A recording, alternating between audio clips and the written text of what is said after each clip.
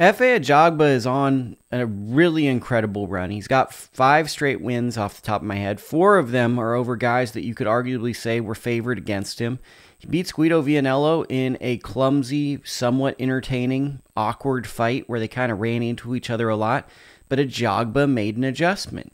Ajagba, if this division actually fought each other, him and Frank Sanchez, who fought each other a while back, would be getting title shots. But the problem is, with Fury, and sadly because of Fury, Usyk not being able to fight that often, the division has just come to a screeching halt, and guys like Efe Ajagba are picking up huge wins time and time again, really don't have a path forward in the division because it's stuck at the top.